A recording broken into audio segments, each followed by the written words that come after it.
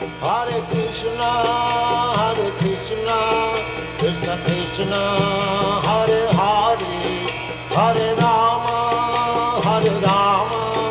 Rama Rama, Hare Hare, Hare Krishna, And now, Chapter 13. Ajamila begins his degraded life. From Canto 6, Chapter 1, texts 63 through 68 of the Srimad-Bhagavatam.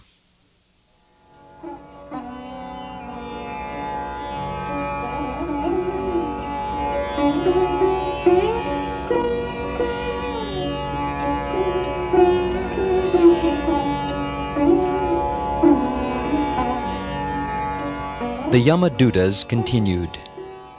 In the same way that the sun and moon are eclipsed by a low planet, the Brahmin Ajamila lost all his good sense.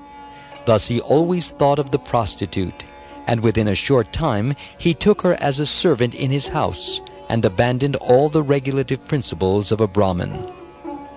Ajamila began spending whatever money he had inherited from his father to satisfy the prostitute with various material presentations so that she would remain pleased with him. He gave up all his Brahminical activities to satisfy her. Because his intelligence was pierced by her lustful glance, Ajamila engaged in sinful acts in her association. He even gave up the company of his extremely beautiful young wife, who came from a respectable Brahmin family.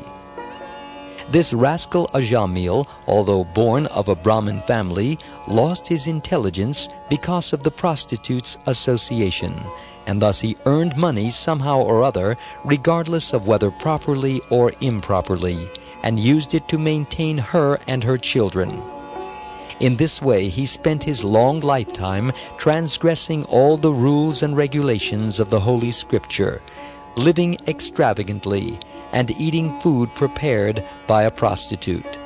Therefore he is full of sins, he is unclean, and is addicted to forbidden activities. Ajamila did not undergo atonement. Therefore, because of his sinful life, we must take him into the presence of Yamaraj for punishment. There, according to the extent of his sinful acts, he will be punished and thus purified.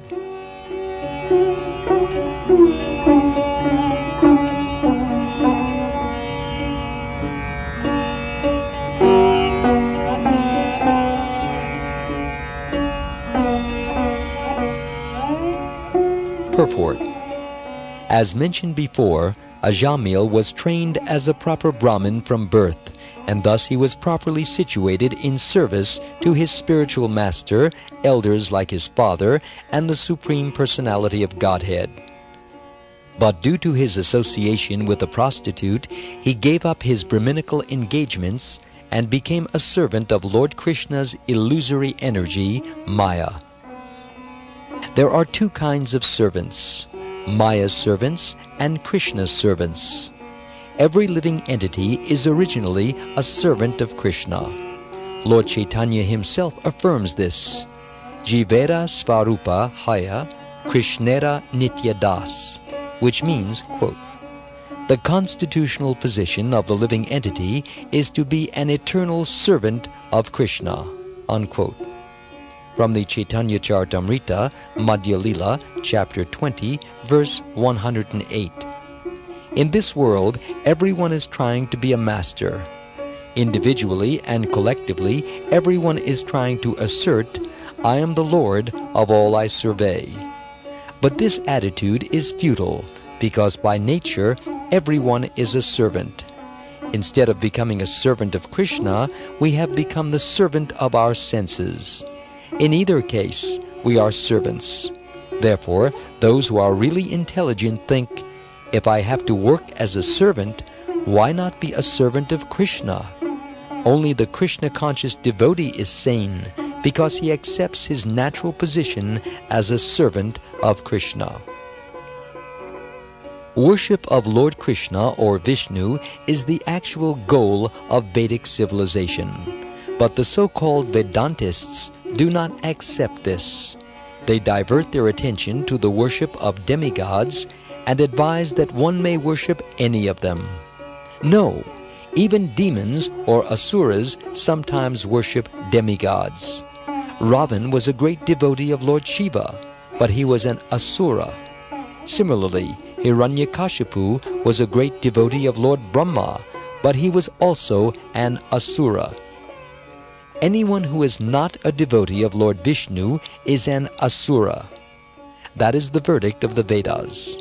Ajamila was a Brahmin, which means that he was a servant of Narayan. In other words, he was a Vaishnava.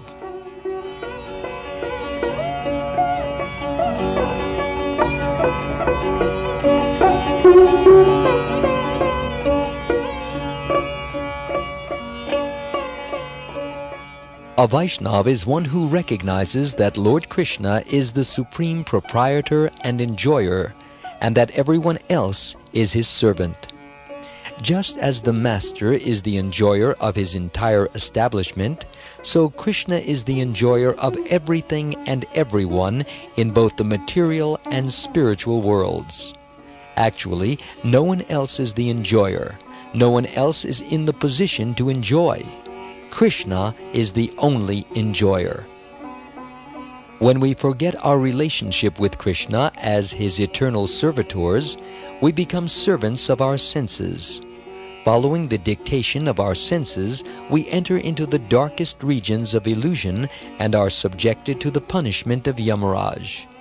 Sometimes our conscience forbids us, "Don't do this," but we surrender to our lust and greed, and thus we do it anyway. Krishna is within our heart, also dictating, "Don't do it," yet still we do it. This kind of service to our senses simply brings suffering. Since we must serve, why not serve Krishna? Why should we serve our senses, which are never satisfied anyway? We should become servants of God. That is the perfection of life.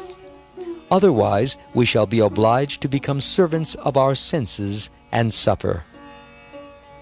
One who becomes a servant of Krishna becomes a Goswami, a master of his senses. The title Goswami indicates one who refuses to follow the dictations of his senses. Instead, he follows the dictation of the Supreme Personality of Godhead, just as Rupa Goswami and Sanatan Goswami did. Goswami is not a caste title. Before becoming a Goswami, Rupa Goswami served the Mohammedan government as a minister and was consequently rejected by the Hindu Brahmin society. When he gave up the dictation of Nawab Hussain Shah to follow the dictation of Chaitanya Mahaprabhu, the Lord made him a Goswami.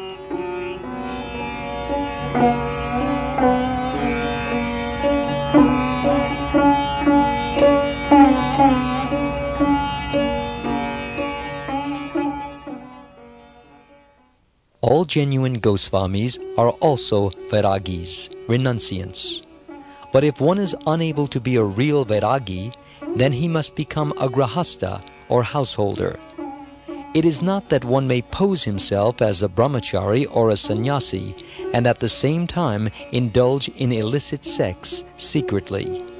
That is abominable. If a genuine householder practices karma yoga, giving the results of his activities to Krishna, he will eventually attain the platform of perfect renunciation. He should not desire to enjoy the fruits of his activities, but should instead work as a matter of duty, thinking, "Krishna wants this. Krishna will be satisfied by my doing this, and therefore I must do it." This is the right attitude for a devotee. Arjuna was unwilling to fight for his personal interest, but when he understood that Krishna wanted him to fight, he took it as his duty. He thought, "It must be done. It does not matter whether I like it or not. Krishna wants it, and therefore I must do it." That is the attitude of a renounced devotee of the Lord. In the Bhagavad Gita, chapter 18, verse 66, Lord Krishna instructs his disciple Arjuna, quote, Just surrender unto me, and I shall protect you from all sinful reactions." Unquote. And Arjuna accepts Krishna's instruction with the words, "Karishye vachanam tava," which means, quote, "I will do as you say," unquote, from the Bhagavad Gita, chapter 18, verse 73. If we follow Arjuna's example, we will be in direct contact with Krishna, and we will be able to surmount all difficulties in both our spiritual and material life. We hear the instructions of Krishna via the unbroken chain of disciplic succession, or Guru Parampara. Acceptance of these instructions is called shiksha, or voluntarily following the instruction of the spiritual master. The independent nature of the living entity is that he does not want to follow the instructions of another living being, however pure. But when one voluntarily agrees to obey the orders of the spiritual master, one is following the orders of Krishna, and thus one's life becomes perfect.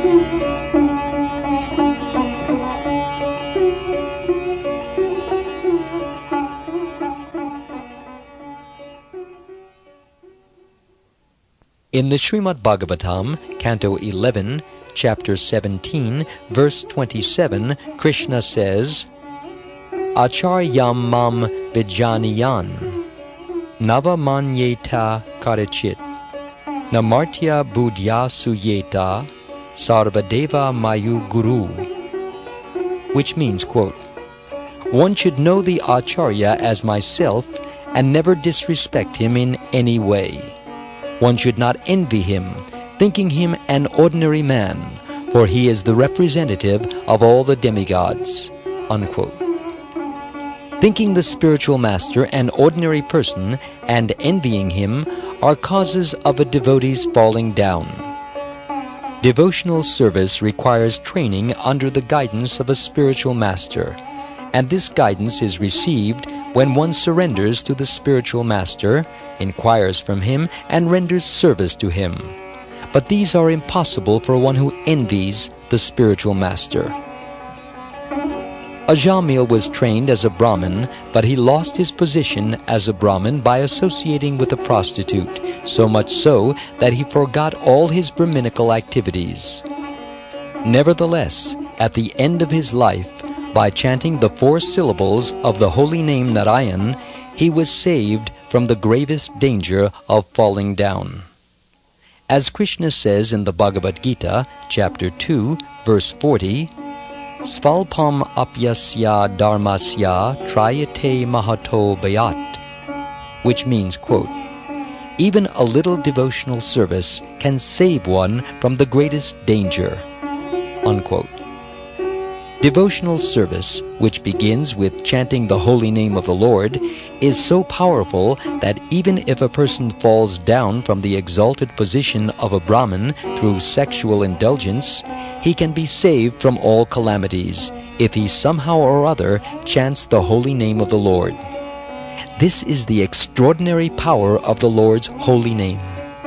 Therefore, in the Bhagavad Gita, it is advised that one not forget the chanting of the holy name even for a moment. Satatam kirtayanto mam yatantascha dridavrita.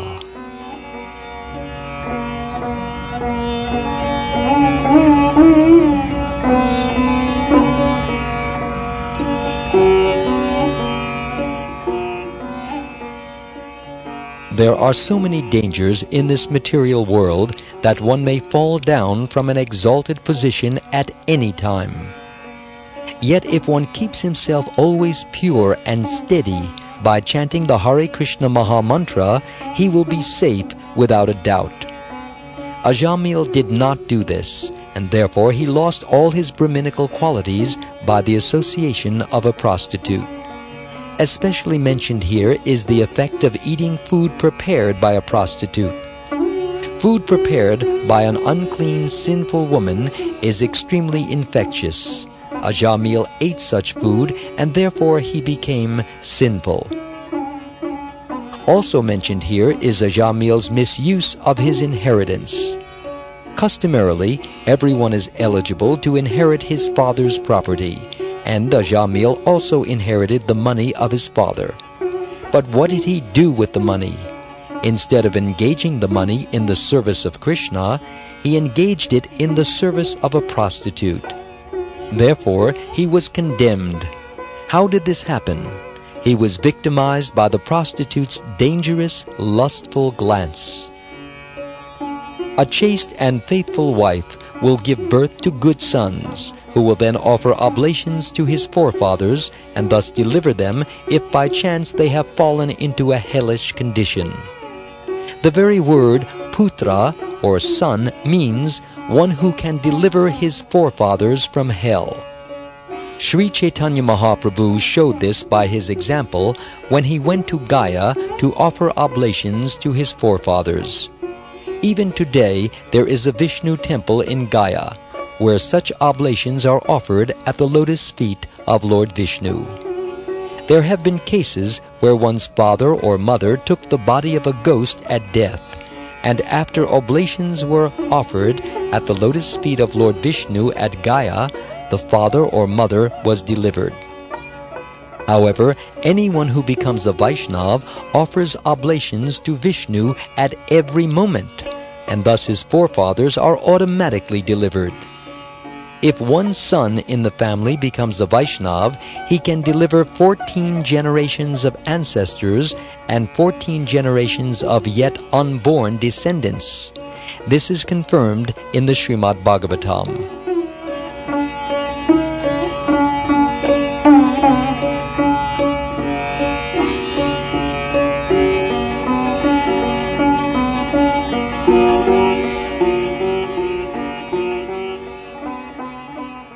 As sense control is the beginning of pious life, illicit sex is the beginning of sinful life.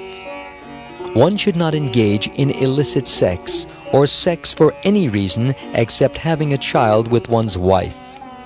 Marriage is meant for begetting children, and in that sense it is a religious institution. Lord Krishna confirms this in the Bhagavad Gita, chapter 7, verse 11, Dharma viruddho bhuteshu kamosmi, which means, quote, I am sex that does not contradict religious principles, unquote. Chaitanya Mahaprabhu had a devotee named Shivananda Sen, who was a family man. Shivananda used to come with all the devotees every year to see Lord Chaitanya in Puri, and he came together with his wife and children. Once he came to see the Lord, and his wife offered her respects. At that time she was pregnant, so Chaitanya Mahaprabhu advised Shivananda, this time when you get your child, you should give him the name Paramananda Das. Chaitanya Mahaprabhu knew that pregnancy resulted from sex, but he did not condemn sex in this case, as it was conducted according to scriptural injunction. On the other hand, there is the case of Junior Haridas. He was a sannyasi, a renunciant, who was an intimate associate of the Lord. Once he merely desired sex and did not actually partake of it, and immediately Chaitanya Mahaprabhu, in his Paramatma feature, could understand this. The Lord then asked his other associates not to allow Junior Haridas to come before him anymore. Sarvabhauma Bhattacharya, Ramananda Rai, and other intimate associates of Chaitanya Mahaprabhu requested, Junior Haridas is your eternal servant. Somehow or other he has committed this offense, but kindly excuse him." Still, Lord Chaitanya Mahaprabhu was firm in this respect and immediately replied, "If you like Junior Haridas so much, better you remain with him and I will go away." From that moment, nobody ventured again to request Chaitanya Mahaprabhu to excuse Junior Haridas. When Junior Haridas became hopeless in his efforts to be excused by Chaitanya Mahaprabhu, he went to Prayag and drowned himself in the confluence of the rivers Yamuna and Ganges. Although Lord Chaitanya knew about this incident, after some time he inquired of his associates, "Where is Junior Haridas now?" They replied, "Sir, you did not accept him, and so he has committed suicide." Lord Chaitanya said, "Yes, very good. This is very good."